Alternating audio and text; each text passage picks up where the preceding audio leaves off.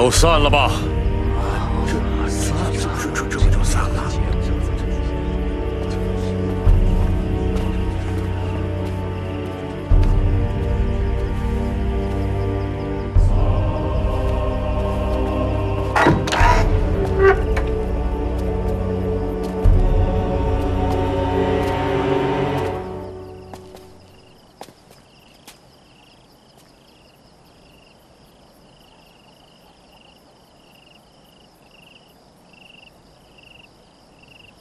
北京战场生死危局都没能将咱们分开，没想到回到自己的皇宫了，反而是……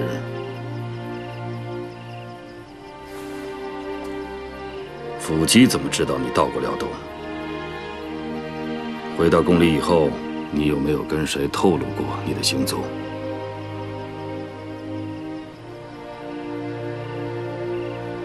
没有。 长孙大人已经暂时放弃了杀我的念头，也放弃了占卜，让我随高阳公主陪嫁去防府。陛下，这样的结局对于我来说，已经算是最好的结果了。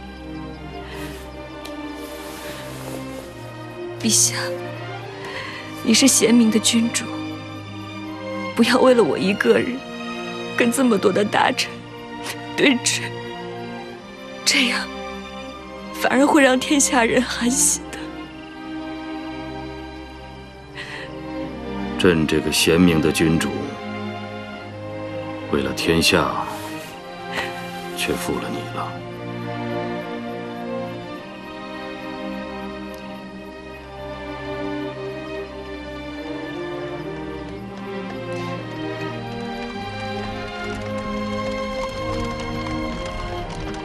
陛下，这个是去城外山里取水的马车吗？是，每天戌时从宫里出发进山，每天卯时从山里又回到宫里。陛下，把这个马车系上一个铃铛好不好？然后让这个马车每天都可以经过防府，这样。 在每天清晨出发的时候，一听到铃声，陛下就可以想起媚娘。当此马车经过防府的时候，也是一听到铃声，媚娘就能够想到陛下。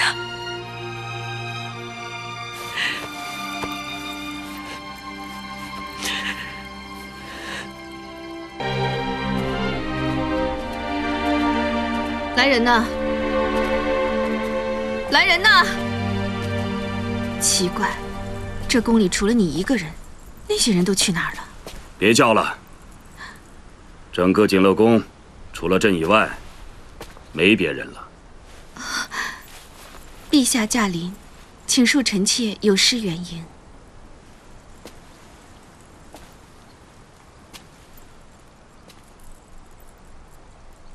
你先去吧。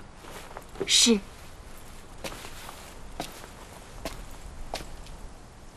方才在御花园，你跟武媚娘说话，朕就在不远处。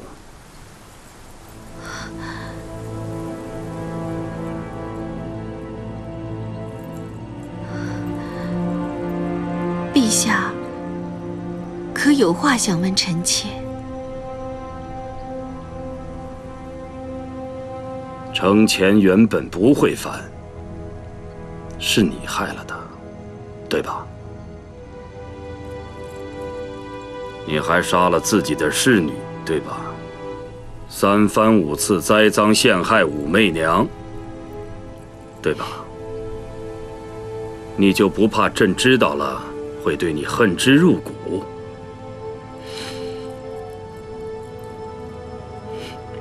恨之入骨也好，爱恨相依，恨至深处。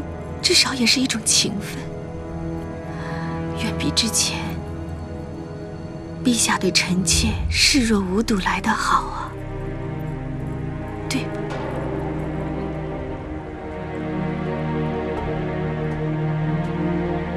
陛下，若无臣妾，你本当可以跟媚娘长相厮守。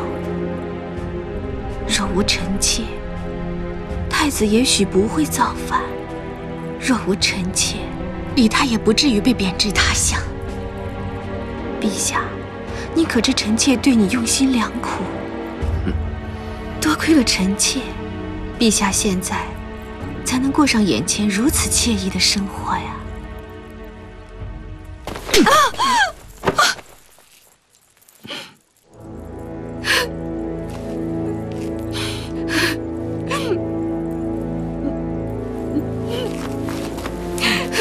陛下，你杀了我吧！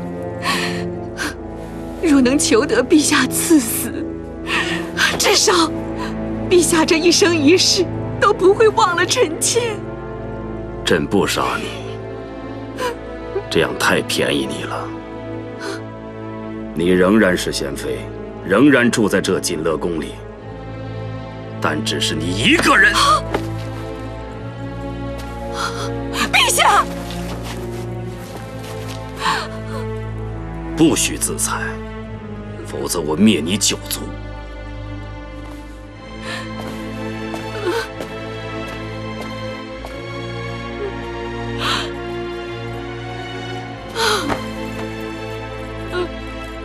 臣妾这么做，一切都只是为了陛下。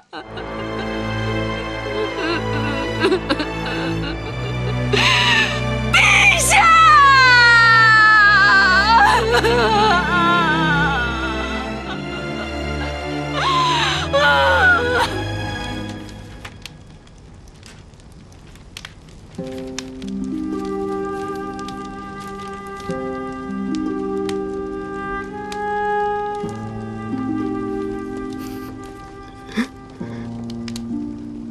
文娘，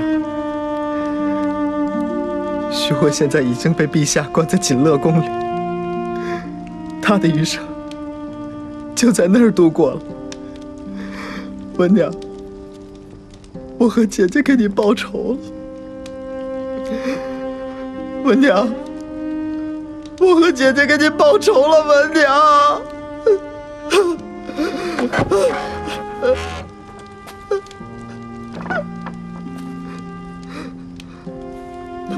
瑞安，